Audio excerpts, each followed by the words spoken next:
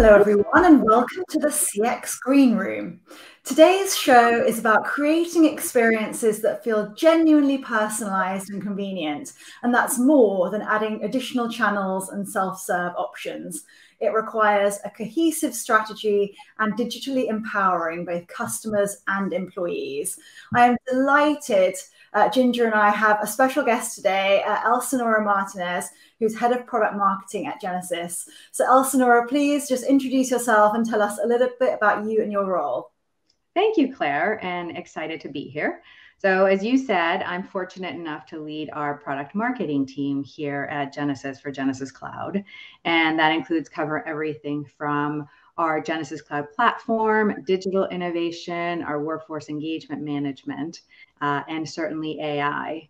And I've been a technologist and an innovator for many years and lucky enough to be at the forefront of some major technology shifts. And I could not be more excited about where we are with customer experience today and the promise of what digital can be for those experiences.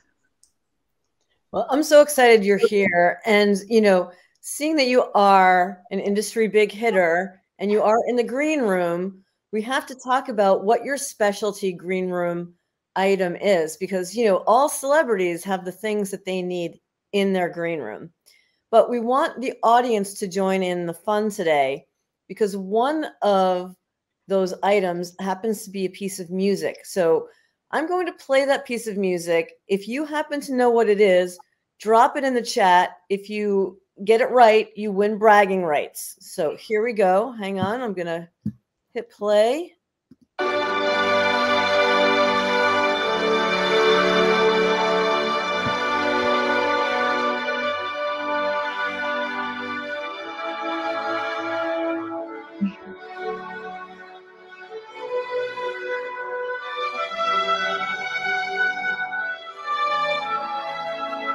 Someone must be able to guess it soon. I think we've gotten to the point where that was a pretty good hint of what song that is. So if you have any thoughts about what song it is, please go ahead and drop that in the chat. In the meantime, just so happens that Elcenora's other green room item is pink calla lilies. Now, we worked very hard to get them at the last minute, which, you know, it seems that it's a bit of a challenge. So we went the other way, and we have a digital bouquet of calla lilies for you. Sorry, Elcenora, we did try. They're not in season. Yeah. All right, well, a warm welcome nonetheless, despite your digital flowers. Hopefully someone will be furiously shazamming the piece of music and we'll figure it out shortly. But let's now dive in and talk about our theme for today, which is all around digital empowerment. And I'd like to start by just going back to the beginning and asking the fundamental question: what is digital? I mean, we think we know what it is, but I'd love to hear from you, just to really take us through that from the beginning. That's a great question, Claire, and often how we start talking to many of our customers, because what we're starting to find is digital means different things to different companies. And I think we can all agree that the notion of digital has changed. It used to mean email and adding a couple of channels. And as we progress and as we advance and there's so much innovation, it now has evolved to include capturing things like what you're doing in a search term, to how you can digitally empower customers and employees with knowledge bases, for example, having platforms that support self-service, and extending digital to make sure that it's included as part of all of the employee tools. So employees that support digital channels are often handling many concurrent interactions. And so the digital tools used to support them are really, really critical. And so we've gone from traditionally email to search, to knowledge, to employee tools, in addition to an ever-growing list of channels. And so when we first start talking about digital, it's about grounding customers in where you are today, what are your goals, and how are we going to progress through a series of steps that are really what are leading to some of that either digital empowerment or digital transformation. Yeah, we're I think it's just adding more channels and that becomes more digital, but actually it's a much broader approach than that. Yeah, absolutely. And we've seen, one of our customers, textiles, they handle over 10 million member interactions across a number of different channels. So if you think about the volume in the channels and the employees to support them, it really does require really taking a step back and thinking about digital as a whole. Yeah. And when you are stepping back and thinking about digital as a whole, that means also thinking about what customers think about digital, right? So in this digital world, what are customers looking for? And is there something that organizations should keep as their North Star of providing a great digital experience? Well, I mean, generally, I don't think that from a consumer standpoint, they go into any interaction thinking about average handle time or some of those metrics. For many consumers, it really is about a job to be done. And those can be a purchase, or it's a setup, or I'm trying to switch a service. And each one of these has its own experience. And one of the things that I'll say is a digital experience with companies is going to happen whether it's designed or not. And so take that as an opportunity to say, we have to think about it and we have to design those experiences. During a recent survey that we've completed around the state of CX, and you'll hear me mention this, which is a survey about 5,500 consumers and about 700 decision makers. We boil it down to customers are looking for interactions that are simple, digital, and unassisted, right? So let's talk about that a little bit. They're looking for interactions that are simple. As I said, it's more about a job to be done. So when you think about what good looks like in the survey, 55% of consumers indicated that they want a fast response and they want to get it right the first time. Now, that may not be indicative of digital per se, but the second element of what we find that they're looking for is digital. And so again, digital is an enabler to be fast, to be asynchronous, and to be contextual. And I think that's a big part of what we think customers want. They want to make sure that even as they change channels in these digital interactions, that we're maintaining that context. And the third piece is unassisted. And unassisted gives them an opportunity to interact with companies and brands on their own time. And so what this survey shows us is that 30% of customer service right now on the websites are limited to FAQs. So if you're thinking about a digital world and you're thinking about unassisted interactions, we really have to think about supporting them beyond just those FAQs. So absolutely, simple, unassisted. Absolutely. And you think about some of the data that you just talked about with consumers. Consumers really want the same thing as companies, which is give me my answer fast and simply and let me get on with my day. And companies want to get you the resolution fast. So it's, aligning those goals on the digital side as much as like on the voice side is something we're seeing. And that's such a great point. I think when digital experiences don't work well, it's very painful for the consumer, right? Having to change channel, repeating themselves, essentially starting over each time. It's very frustrating. From the business side, when digital's not working well, what's some of the pain that they experience? I mean, some of the most obvious ones are customer churn, right? Or abandonment in a particular flow. Our survey tells us that 31% of consumers will say they will stop doing business with a company after a negative interaction. So that's a big consideration. The flip side of that is that 26% of these consumers have said, I've lost my temper during a customer service interaction. So think about what that means for your employees. And so when it's not working well, you have the obvious customer satisfaction, customer retention, but then you also think about employee engagement. And so giving the employees the right tools to feel like they're supporting the customers so that there isn't that, they aren't sitting on that side of these customers that are losing their temper, they feel like their frustration.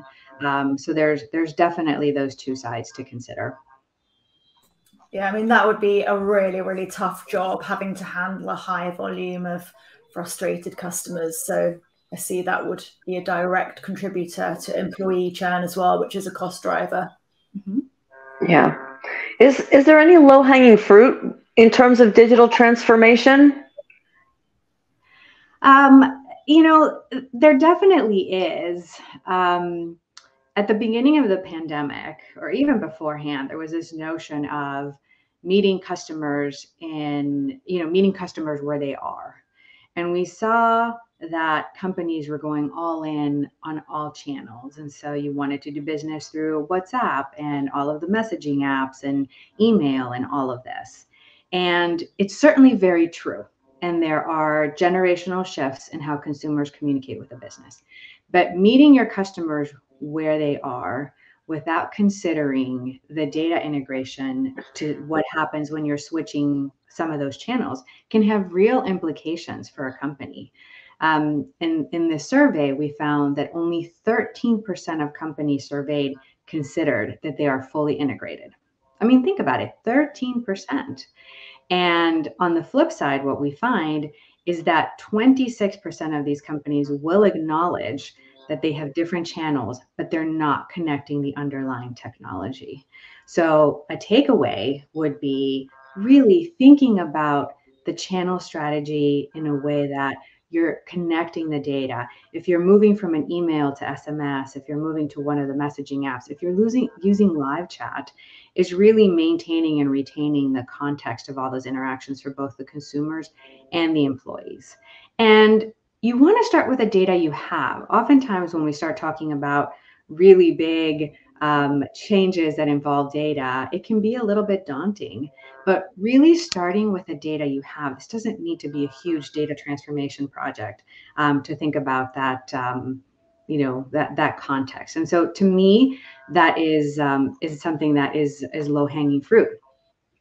The other piece that I would say, Ginger, is, and no surprise, right? Keeping up with expectations today is hard.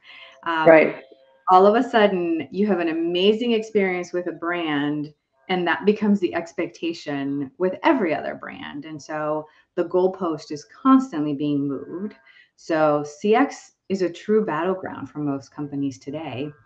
But an opportunity is keeping staff trained on new tools and processes. So not just focusing on the digital element of the consumer, but really thinking about the digital element of the employee. You heard me mention this a couple of times. It just is really critical to consider the other end of this coin when we talk about digital. Absolutely. And so speaking of the other side of the coin, is there something else that's like a bigger long-term project that companies should be thinking about right now, and a piece of advice to get them started? I heard somebody say recently, and it's a comment that really resonated with me, is that customer experience is a discipline, not a department. And that is so true. And so it is sometimes a little bit harder to drive those departmental silos and think about the customer holistically. And in the same survey, it was really interesting to hear that 33% of companies recognize that they have siloed engagement across the departments. And so prioritizing that you need to see a customer beyond a single interaction. And that means bringing your marketing teams, bringing your sales teams, bringing your customer support all to the table to think about the experience you want to design for your customers, right? We started talking about the experience happens whether you design it or not. And so holistically bringing everybody to the table so that you can think about the experience you want, regardless of the channel. Yeah. We see that data point coming up so frequently, organizations structured by product or structured by service, and then that flows all the way down through their channels. In our recent research, we saw the trend that satisfaction with channels, a lot of channels, except for voice, continues to decline year on year. Like, what would you attribute to that? What could explain that? I think part of it is we were talking about the expectations. And so, our research says that messaging apps, for example, are determined to be 48% effective in meeting these expectations. So we're starting to see a shift, but it isn't necessarily as high as we see with voice. And I think part of that is that when you have to switch channels, you might have a high sentiment, a positive sentiment on a particular one. But if you have to switch and a customer has to repeat themselves and an agent doesn't have the right context, even if it's supporting a digital interaction, I think that satisfaction is less about the effectiveness of a particular channel and the connectedness. So that's one perspective. The other perspective is, as I said, a lot of companies are only offered FAQs to self-serve in a particular website, for example. So if you've gone into it trying to do an unassisted self-service interaction, then satisfaction is going to be low if the information is not in real time and it's not fluid for consumers. And so you can't look at having live chat and supported interactions and consider that you're checking the box. It has to be knowledge in general, has to be a focus to understand that there's a series of new requests and new trends and new information that you get asked every day. And how are you continuing to keep up that database so that you're filling up the information that's available? And so it's very much real time. It's very much dynamic. It's very much changing. And so having teams that are continuing to make that information available is one of those opportunities to increase the sentiment around a particular channel. I want to jump in with earlier in the conversation, someone in the audience, Michael Thompson, made a comment about it's interesting that we're still talking about this, these topics over all this time. And I think one of the reasons that that's the case, if you think about, I'm just going to go on a little tangent to bring this point back around. In 1993, Don Peppers and Martha Rogers wrote The One-to-One Future and coined the term one-to-one marketing. And it was talking about giving that mom and pop store experience at scale.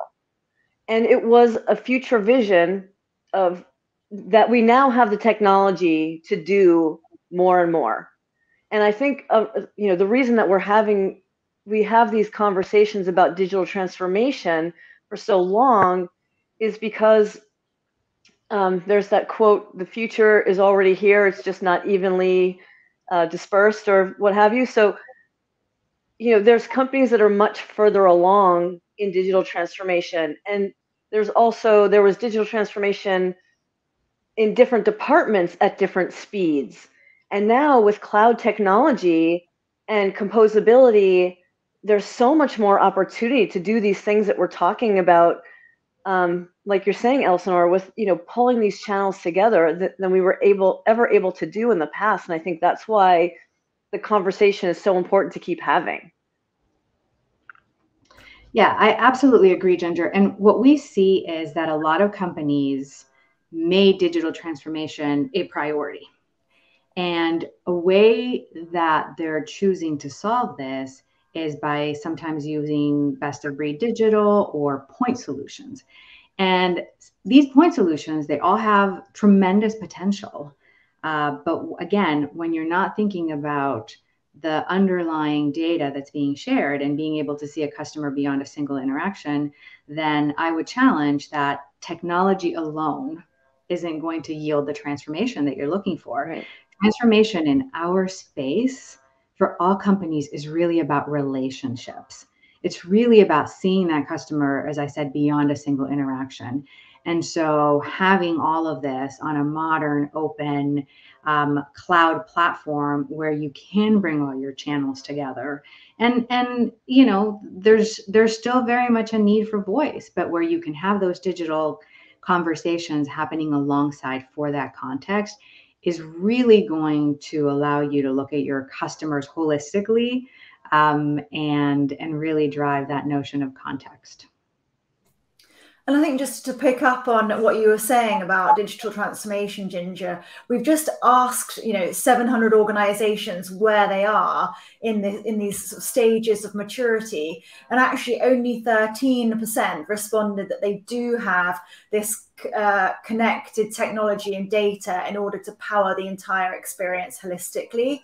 So there's still such a long way to go for organizations, and probably in 5 years' time, that number will be higher, but we'll still be having quite a few of these same conversations. Absolutely. Well, so we've got a question from George Wiedemann. So how do the dots of all these point solutions get unified into a smooth customer experience? It's a great question, George. More and more, we're seeing the importance of journey management and really understanding that experience.